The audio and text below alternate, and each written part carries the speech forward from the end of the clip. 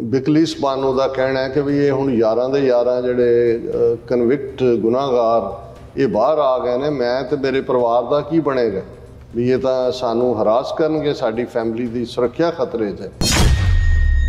मैं बिलकिस बानो नूं कहना चाहुंदा कि तुसीं पंजाब आ जाओ, असीं खून की अखीरली बूंद तक बहा के तुहाडी रखिया करांगे, सरदार तुहाडा ख्याल रखणगे। मैं सिर्फ अपनी कम्यूनिटी के बिहाफ से ही नहीं कह रहा, मैं अपने बिहाफ से भी कह रहा। मैं उन्होंने गले लगाना चाहता है तो मैं उन्होंने दसना चाहता है कि तेरा दर्द साडा दर्द है, तो तू कली नहीं है, तू समझ के साडी कौम तेरे नाल खड़ी है। बिकलिस बानो नूं उहदे परिवार दे नाल भज के एक अपने वालों सुरक्षित थां दे उत्ते उन्हें खेतों के विच पनाह लई। मुंडियां दी भीड़ जिहड़े जिसनूं जाणदी भी सी, उन्हां दी जाण पछाण दे उन्हां इलाकिਆਂ चों ही सन, उन्होंने परिवार के 7 जीआं नूं मारिया। बिकलिस बानो दे 11 जिहड़े दोषी इस रेप दे, जबर जनाह दे और कतल दे साबित होए और उन्होंने उम्र कैद की सज़ा दी गई। US Surf strongly condemns the early and unjustified release of 11 men sentenced to life in prison for raping a pregnant Muslim woman and committing murder against Muslim victims during the 2002 Gujarat riots.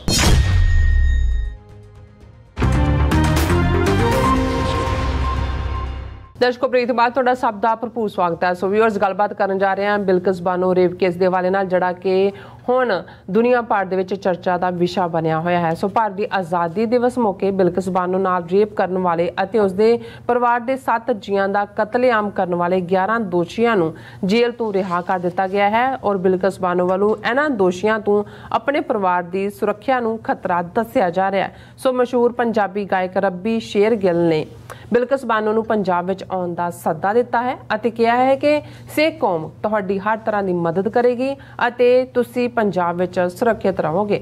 सो इस बारे आपां गलबात करन जा रहे हैं। सो असीं चाहांगे कि तुसां ने इसे तरह बने रहना, देखण सुन लई एंड लिखण लई तुहाडा सब दा बहुत बहुत शुक्रिया जी। डॉक्टर साहब की विचार ने? देखो, बिलकिस बानो केस इस वेले इंटरनेशनल गलियारियां दे विच भी वो बेशक ह्यूमन राइट्स ऑर्गेनाइजेशनस होण ਜਾਂ अदरवाइज विमेन राइट्स ऑर्गेनाइजेशनस होण, उन्हां दे विच चर्चा का विषय है और असीं तां इस दे उत्ते कंप्लीट सैगमेंट कीता सी। असीं दसदे ही है कि बिलकिस बानो आलमोस्ट 22-23 साल दी सी जदों 2002 दे विच गुजरात दंगियां दे नां थल्ले मोदी अमित शाह की जोड़ी ने मुसलमानां दे खून की होली खेडी। गोधरा रेलवे कांड नूं एक बहाना बनाया गया कि जी डब्बे नूं अग ला दी मुसलमाना ने। हालां बाद दे विच उस वेले लालू यादव रेलवे मिनिस्टर सी, जिहड़ी उन्होंने 48 कमेटी बनाई सी, उन्होंने ये कनकलूड किया सी कि जिहड़े हरिद्वार तो वो अखौती कार सेवक आ रहे सी, वो अंदर ही डब्बे दे स्टोव दे नाल जिहड़ा रोटी बना रहे सी, उहदे राहीं अग लगी। लेकिन वो मुसलमाना दे खाते च पा के ते मुसलमाना दे खिलाफ बहुत जिहड़ा घटिया लैवल दे उत्ते जाके जिहदे च औरतां दे नाल मास रेप, बच्चों नूं मारना, बंदियां नूं जिहड़ा जलील करना, जिउंदियां नूं अग लाउणा। और बिकलिस बानो नूं उहदे परिवार दे नाल भज के एक अपने वालों सुरक्षित थां दे उत्ते उन्हें खेतों के विच पनाह लई। लेकिन गुंडियां दी भीड़ जिहड़े जिसनूं जाणदी भी सी, उन्हां दी जाण पछाण दे उन्हां इलाकिਆਂ चों ही सन, उन्होंने परिवार के 7 जीआं नूं मारिया बिकलिस बानो दे। और इस दे नाल जिहड़ा उस जिन्हां च 3 साल दी उहदी बच्ची नूं भी जिउंदियां मारिया गया और ये गर्भ दे विच 3-4 साल दा बच्चा सी उस दे। और उन्हें किवें बहादरी नाल केस नूं लड़िया। गुजरात दे विचों तां इंसाफ की मिलना सी, सुप्रीम कोर्ट तक हो गई, केस बॉम्बे शिफ्ट होया, स्पैशल कोर्ट CBI दा बनिया और उस सारे दे विच जिहड़े ने 11 जिहड़े दोषी इस रेप दे, जबर जनाह दे और कतल दे साबित होए और उन्होंने उम्र कैद की सज़ा दी गई। हुण असीं देखिया कि 15 अगस्त नूं जदों कि मगरमच्छ दे अथरू बहांदे मोदी दिल्ली के लाल किले तो नारी शक्ति की गल कर रहा सी कि नारियां नाल औरतां नाल बदसलूकी वाले ਅਲਫਾਜ਼ ਮਤ ਵਰਤੋ। ਐਨ ਉਸੇ ਵੇਲੇ ਗੁਜਰਾਤ ਦੇ ਵਿੱਚ ਜਿਹੜੀ ਉਹਨਾਂ ਦੀ ਇੱਕ ਮੰਤਰੀ ਮੰਡਲ ਦਾ ਪੈਨਲ ਜਿਹੜਾ ਸਪੈਸ਼ਲ ਜਿਹੜਾ ਬਣਾਇਆ ਗਿਆ ਸੀ, ਉਹਨੇ ਰਿਕਮੈਂਡ ਕੀਤਾ ਕਿ ਇਹਨਾਂ ਯਾਰਾਂ ਨੂੰ, ਕਿਉਂਕਿ ਇਹਨਾਂ ਨੇ 14 ਸਾਲ ਕੈਦ ਕਰ ਲਈ ਹੈ ਔਰ ਇਹਨਾਂ ਦਾ ਆਚਰਣ ਬਹੁਤ ਅੱਛਾ ਸੀ। ਔਰ ਦਿਲਚਸਪ ਗੱਲ ਹੈ ਵੀ ਇੱਕ ਮਿਨਿਸਟਰ ਨੇ ਆਪਣੀ ਰਿਪੋਰਟ 'ਚ ਲਿਖਿਆ, ਉਹਦਾ ਨਾਂ ਗੁਨਾਹਗਾਰ ਦਾ ਦੇ ਕੇ ਕਲਪਰੇਟ ਦਾ, ਕਿ ਇਹ ਸੰਸਕਾਰੀ ਬ੍ਰਾਹਮਣ ਹੈ, ਕਿ ਵੀ ਇਹ ਬ੍ਰਾਹਮਣ ਕੁਲ ਦਾ ਸੰਸਕਾਰ, ਕਿਉਂਕਿ ਬ੍ਰਾਹਮਣ ਦਾ ਮਤਲਬ ਕਿ ਚੰਗੇ ਸੰਸਕਾਰਾਂ ਵਾਲਾ ਵੀ ਕੋਈ ਨਹੀਂ ਉਹਨੇ ਇਹ ਕਰਤਾ, ਕੋਈ ਨਹੀਂ, ਸੰਸਕਾਰੀ ਬ੍ਰਾਹਮਣ। ਹੁਣ ਇਹ ਕ੍ਰਾਈਟੇਰੀਆ ਹੈ ਉਹਨਾਂ ਨੂੰ ਛੱਡਣ ਦਾ, ਔਰ ਯਾਰਾਂ ਦੇ ਯਾਰਾਂ ਬਾਹਰ ਛੱਡ ਦਿੱਤੇ ਜਾਂਦੇ ਨੇ। ਫਿਰ ਇਹੀ ਨਹੀਂ, ਉਹਨਾਂ ਨੂੰ ਹੀਰੋਜ਼ ਵੈਲਕਮ, ਉਹਨਾਂ ਦੇ ਹਾਰ ਵਿਸ਼ਵ ਹਿੰਦੂ ਪਰਿਸ਼ਦ ਜਿਹਦੀਆਂ ਗਲੋਬਲ ਬ੍ਰਾਂਚਿਸ ਨੇ ਹਿੰਦੂਆਂ ਦੀ ਜਥੇਬੰਦੀ, ਉਹ ਗਲਾਂ 'ਚ ਉਹਨਾਂ ਦੇ ਹਾਰ ਪਾ ਕੇ ਉਹਨਾਂ ਨੂੰ ਜਲੂਸ ਦੀ ਸ਼ਕਲ ਦੇ ਵਿੱਚ ਲਿਆਉਂਦੇ ਨੇ, ਜਿਵੇਂ ਕਿ ਕੋਈ ਬਹੁਤ ਵੱਡੀ ਜੰਗ ਜਿੱਤ ਕੇ ਆਏ ਹੋਣ। ਹੁਣ ਇਹ ਜਿਹੜਾ ਵਰਤਾਰਾ ਹੈ, ਇਹਨੇ ਦੁਨੀਆ ਭਰ ਦੇ ਅੰਦਰ ਇੱਕ ਰੋਹ ਵੀ ਪੈਦਾ ਕੀਤਾ। ਅਸੀਂ ਕੁਛ ਦਾ ਜ਼ਿਕਰ ਕੀਤਾ ਸੀ, ਔਰ ਈਵਨ ਜਿਹੜਾ United States commission on international religious freedom ਹੈ, ਉਹਨਾਂ ਨੇ ਵੀ ਕੱਲ ਟਵੀਟ ਕੀਤਾ। ਉਹਨਾਂ ਦੇ ਵਾਈਸ ਚੇਅਰ ਨੇ ਅਬਰਾਹਮ ਕੂਪਰ, ਉਹਨਾਂ ਨੇ ਕਿਹਾ US Surf strongly condemns the early and unjustified release of 11 men sentenced to life in prison for raping a pregnant Muslim woman and committing murder against Muslim victims during the 2002 Gujarat riots. So US Surf ਦਾ ਇਹ ਕਹਿਣਾ ਹੈ ਕਿ ਭਾਈ ਇਹ ਜਿਹੜਾ release ਹੈ ਅਨਜਸਟੀਫਾਈਡ ਹੈ, ਔਰ ਇਹ ਜਿਹੜੇ 11 ਦੋਸ਼ੀ ਨੇ ਉਹਨਾਂ ਨੇ ਰੇਪ ਔਰ ਮਰਡਰ ਕੀਤੇ ਹੋਏ ਨੇ। ਈਵਨ ਵਾਸ਼ਿੰਗਟਨ ਪੋਸਟ ਜਿਹੜੀ ਹੈ ਉਸਨੇ ਇਸ ਦੇ ਉੱਤੇ ਕੰਪਲੀਟ ਇੱਕ ਆਰਟੀਕਲ ਲਿਖਿਆ ਹੈ, ਆਊਟਰੇਜ in India as man convicted of rape murder walk free. ਔਰ ਇਹ ਪੂਰਾ ਡਿਟੇਲਡ ਹੈ ਕਿ ਇਹ ਜਿਹੜੀ ਡਿਵੈਲਪਮੈਂਟ ਹੈ, ਦਾ ਡਿਵੈਲਪਮੈਂਟ ਕਮਸ ਐਜ਼ ਏ ਸ਼ੌਕ to the country that has struggled to address widespread sexual violence against women. In recent years, authorities have made laws stricter and instituted harsher punishments, but conviction rates for rape remain low. ਉਹਨਾਂ ਨੇ ਕਿਹਾ ਜੀ ਇੱਕ ਪਾਸੇ ਕਾਨੂੰਨ ਸਖਤ ਕੀਤੇ ਜਾ ਰਹੇ ਨੇ, ਉਹਦੇ 'ਚ ਵੀ ਕਨਵਿਕਸ਼ਨ ਨਹੀਂ ਹੁੰਦੀ, ਤੇ ਇੱਥੇ ਜਿਹੜਾ ਇਸਨੇ ਸਾਰੇ ਮੁਲਕ ਨੂੰ ਚੌਂਕਾ ਕੇ ਰੱਖ ਦਿੱਤਾ ਹੈ ਕਿ ਵੀ it ਸ਼ੇਮਸ us that the day we should celebrate our freedom and be proud of our independence. The women of India instead saw gang rapists and mass murderers freed as an act of state largesse, the group said. A women rights group ने कहा कि 75ਵੀਂ independence मना रहा होए मुल्क, और दूसरे पासे ਜਿਹੜੇ ਗੁਨਾਹਗਾਰ ਨੇ ਜਿਨ੍ਹਾਂ ਨੇ ਇੰਨੇ ਵੱਡੇ ਕ੍ਰਾਈਮ ਕੀਤੇ ਉਹਨਾਂ ਨੂੰ ਜਿਹੜਾ ਛੱਡਿਆ ਜਾ ਰਿਹਾ ਹੋਏ। ਔਰ ਇਸੇ ਤਰ੍ਹਾਂ ਇਹ ਵਾਸ਼ਿੰਗਟਨ ਪੋਸਟ ਦਾ ਕਾਫੀ ਡਿਟੇਲ 'ਚ ਆਰਟੀਕਲ ਹੈ, ਔਰ ਉਹਨਾਂ ਨੇ ਇੰਡੀਅਨ ਗੌਰਮੈਂਟ ਔਰ ਉਹਨਾਂ ਦਾ ਸਿਸਟਮ ਕਿ ਕਿਸ ਹੱਦ ਤੱਕ ਜਾ ਕੇ ਇਹ ਕਲਪਰੇਟਸ ਨੂੰ ਜਿਹੜਾ ਹੈ ਉਹ ਪ੍ਰੋਟੈਕਟ ਹੀ ਨਹੀਂ ਕਰਦੇ, ਹੁਣ ਉਹਨਾਂ ਨੂੰ ਕਿਵੇਂ ਹੀਰੋਆਈਜ਼ ਕਰ ਰਹੇ ਨੇ, ਉਹਨਾਂ ਨੂੰ ਹੀਰੋ ਬਣਾਇਆ ਹੋਇਆ, ਇਸ ਦਾ ਜ਼ਿਕਰ ਕੀਤਾ। ਪਰ ਮੈਂ ਸਮਝਦਾ ਵੀ ਇੱਕ ਪਾਸੇ ਜਿੱਥੇ ਇੱਕ ਤਬਕੇ ਵੱਲੋਂ ਕੰਡੈਮਨੇਸ਼ਨ ਦੀ ਗੱਲ ਹੈ ਜਾਂ ਦੁਨੀਆ ਦੇ ਵਿੱਚ ਆਊਟਰੇਜ ਹੈ, ਔਰ ਬਿਕਲਿਸ ਬਾਨੋ ਦਾ ਕਹਿਣਾ ਹੈ ਕਿ ਵੀ ਇਹ ਹੁਣ 11 ਦੇ 11 ਜਿਹੜੇ ਕਨਵਿਕਟ ਗੁਨਾਹਗਾਰ ਇਹ ਬਾਹਰ ਆ ਗਏ ਨੇ, ਮੈਂ ਤੇ ਮੇਰੇ ਪਰਿਵਾਰ ਦਾ ਕੀ ਬਣੇਗਾ, ਵੀ ਇਹ ਤਾਂ ਸਾਨੂੰ ਹਰਾਸ ਕਰਨਗੇ, ਸਾਡੀ ਫੈਮਿਲੀ ਦੀ ਸੁਰੱਖਿਆ ਖਤਰੇ 'ਚ ਹੈ। ਲੇਕਿਨ ਕਿਸੇ ਨੇ ਵੀ, ਮੈਂ ਅਸੀਂ ਸਮਝਦੇ ਹਾਂ ਵੀ ਅਸੀਂ ਕਿ ਵੀ ਬੇਸ਼ੱਕ ਅਸੀਂ ਤਾਂ ਆਪ ਇੱਕ ਬੇਘਰੀ ਕੌਮ ਹੈ ਔਰ ਆਪਣੇ ਹੱਕਾਂ ਦੇ ਲਈ ਜੂਝ ਰਹੇ ਹਾਂ, ਲੇਕਿਨ ਮੈਂ ਸਮਝਦਾ ਵੀ ਆਫਰੀਨ ਹੈ ਸਿੱਖ ਕੌਮ ਦੇ ਉਹਨਾਂ ਸਾਰੇ ਹੀ ਟ੍ਰੇਟਸ ਨੂੰ ਜਿਹੜੀ ਸਤਿਗੁਰਾਂ ਦੀ ਬਖਸ਼ਿਸ਼ ਦੀ ਬਦੌਲਤ ਕੌਮ ਦੇ ਵਿੱਚ ਬਿਲਟ-ਇਨ ਨੇ।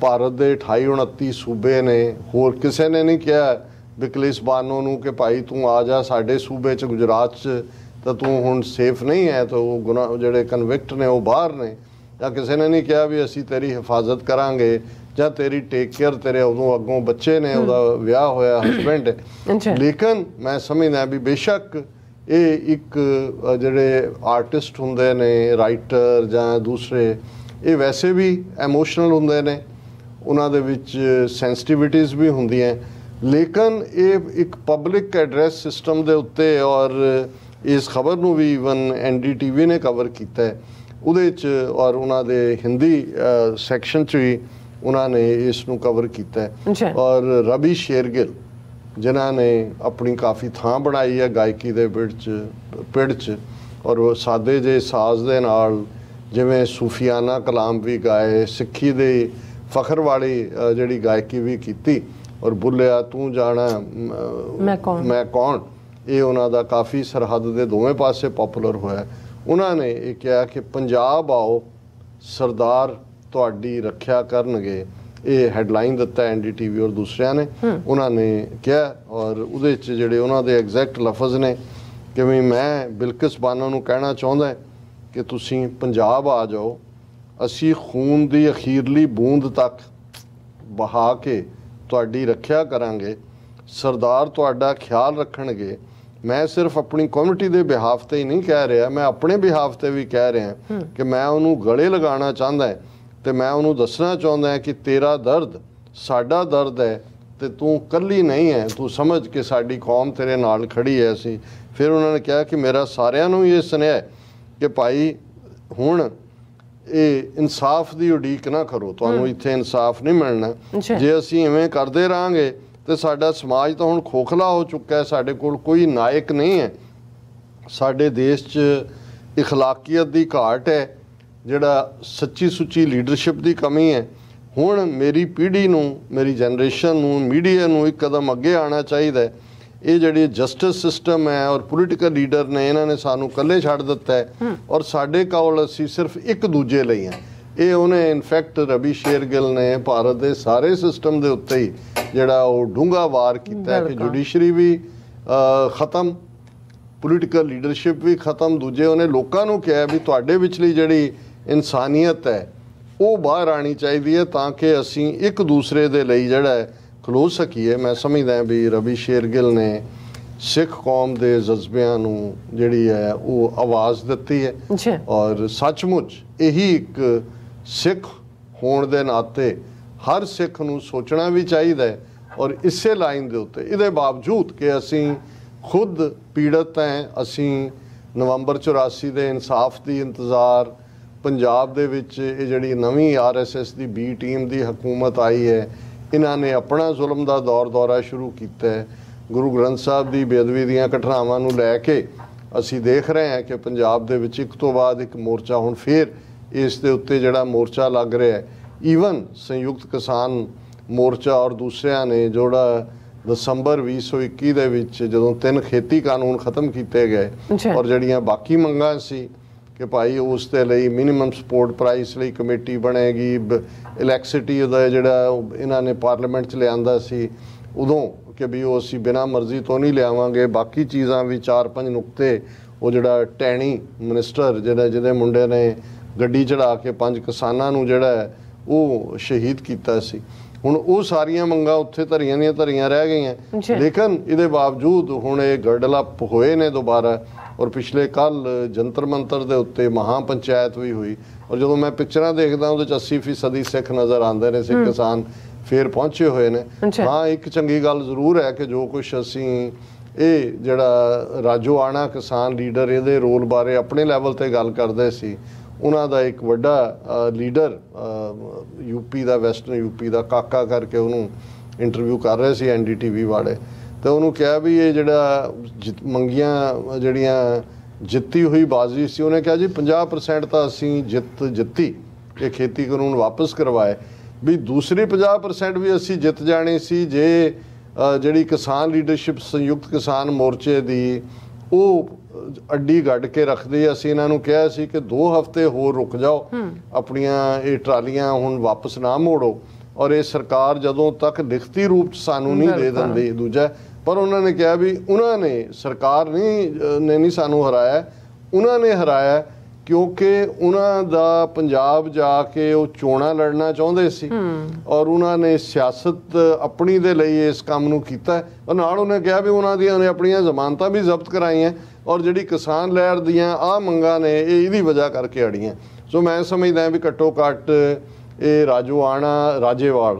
ਰਾਜੇਵਾੜ ਔਰ ਦੂਜੇ ਉਹਨਾਂ ਦੀਆਂ ਕਰਤੂਤਾਂ ਕੱਲੀਆਂ ਅਸੀਂ ਨਹੀਂ ਐਕਸਪੋਜ਼ ਕੀਤੀਆਂ, ਹੁਣ ਇਹ ਹਰਿਆਣਾ, ਵੈਸਟਰਨ ਯੂਪੀ ਦੇ ਕਿਸਾਨਾਂ ਨੂੰ ਵੀ ਸਮਝ ਆਈ ਹੈ ਕਿ ਭਾਈ ਇਹ ਜਿਹੜੇ ਨੇ ਇਹ ਕਿਹਦੇ ਲਈ ਕੰਮ ਕਰ ਰਹੇ ਸੀ। ਪਰ ਮੈਨੂੰ ਇਹ ਦੇਖ ਕੇ ਖੁਸ਼ੀ ਵੀ ਹੋਈ ਕਿ ਜੇ ਹੁਣ ਵਾਪਸ ਮੋਰਚਾ ਲੱਗਣ ਵਾਲਾ ਹੈ ਤੇ ਆਪਣੇ ਜਾ ਕੇ ਡਟੇ ਨੇ, ਪਰ ਇਸ ਗੱਲ ਦਾ ਧਿਆਨ ਰਹੇ ਕਿ ਅਸੀਂ ਹੁਣ ਕਿਸੇ ਦਾ ਵੀ ਰਾ ਮੈਟੀਰੀਅਲ ਨਾ ਬਣੀਏ, ਕੱਚਾ ਇੰਧਨ ਨਾ ਬਣੀਏ। ਸਾਨੂੰ ਆਪਣੀ ਗੱਲ ਦੇ ਉੱਤੇ ਫੋਕਸ ਕਰਨ ਦੀ ਲੋੜ ਹੈ। ਹਾਂ, ਦੂਸਰੀਆਂ ਥਾਵਾਂ ਤੋਂ ਹੁਣ ਇਹ ਕਿਹਾ ਜਾ ਰਿਹਾ ਕਿ ਜੀ ਇਹਦੇ 'ਚ ਵੱਡੀ ਗਿਣਤੀ 'ਚ ਆਉਣ ਵਾਲੇ ਪੀਰੀਅਡ 'ਚ ਅਸੀਂ ਬਿਹਾਰ ਤੋਂ ਸ਼ੁਰੂ ਕਰਾਂਗੇ, ਯੂਪੀ, ਮਹਾਰਾਸ਼ਟਰ, ਉੱਥੋਂ ਵੀ ਕਿਸਾਨ ਆਉਣਗੇ। ਸੋ ਮੈਂ ਸਮਝਦਾ ਵੀ ਅੱਗੇ ਹੀ 13 ਮਹੀਨੇ ਬਹੁਤ ਜ਼ੋਰ ਲਵਾਇਆ ਹੋਇਆ ਸਿੱਖਾਂ ਦੇ ਰੀਸੋਰਸਿਸ ਦਾ ਵੀ ਔਰ ਦੂਸਰੇ ਦਾ। ਹੁਣ ਉਹ ਕਹਾਣੀ ਤਾਂ ਰਿਪੀਟ ਨਹੀਂ ਹੋਏਗੀ, ਲੇਕਿਨ ਜੇ ਬਾਕੀ ਜਿਹੜੇ ਨੇ ਦਿੱਲੀ ਸਾਮਰਾਜ ਨੂੰ ਚੈਲੰਜ ਕਰਦੇ ਨੇ, ਕਿਸਾਨ ਭਰਾ ਭੈਣਾਂ ਨਿਕਲਦੇ ਨੇ, ਤੇ ਜ਼ਾਹਰ ਹੈ ਕਿ ਸਿੱਖਾਂ ਨੇ ਤਾਂ ਵੈਸੇ ਹੀ ਡਾਂਗ ਮੋਢੇ ਦੇ ਉੱਤੇ ਰੱਖੀ ਹੁੰਦੀ ਹੈ ਕਿ ਭਾਈ ਅਸੀਂ ਇਨਸਾਫ ਲੈਣਾ ਹੀ ਲੈਣਾ। ਜੀ ਡਾਕਟਰ ਸਾਹਿਬ, ਤੁਹਾਡਾ ਬਹੁਤ ਬਹੁਤ ਸ਼ੁਕਰੀਆ। ਸਾਥ ਲੈਣੇ ਬ੍ਰੇਕ। ਵਿਊਅਰਸ ਦੋਸਤਾਂ ਨੇ ਇਸੇ ਤਰ੍ਹਾਂ ਬਣੇ ਰਹਿਣਾ। ਮਿਲਦੇ ਹਾਂ ਛੋਟੇ ਜਿਹੇ ਬ੍ਰੇਕ ਤੋਂ ਬਾਅਦ।